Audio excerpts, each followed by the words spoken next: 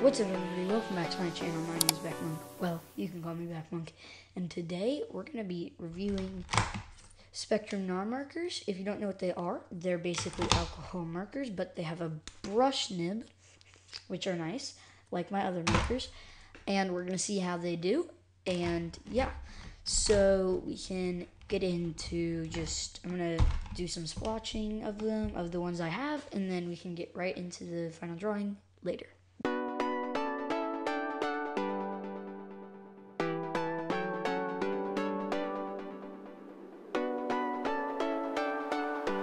So, after the splotching, these markers are very, very, very good.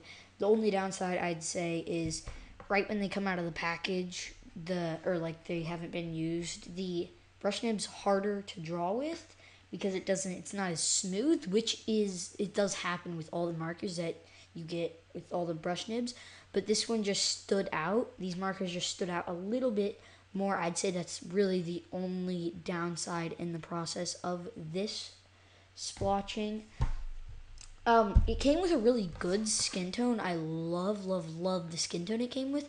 The peach skin tone showed up like amazing. It was this skin tone right here. It looks a little bit looks more orange on the screen, but it's a lot better.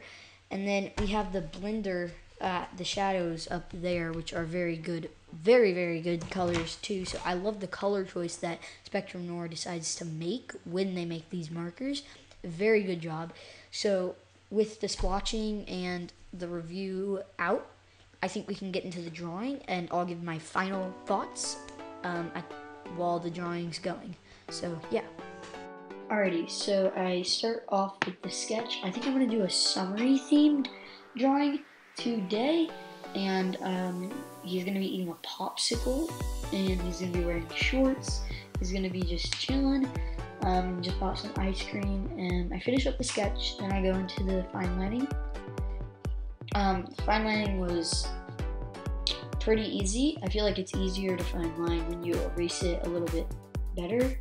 Then what we've all been waiting for, the markers. So the markers are very good. The blending is incredibly amazing, and honestly, that is about it with the drawing. It was a really good drawing. So yeah.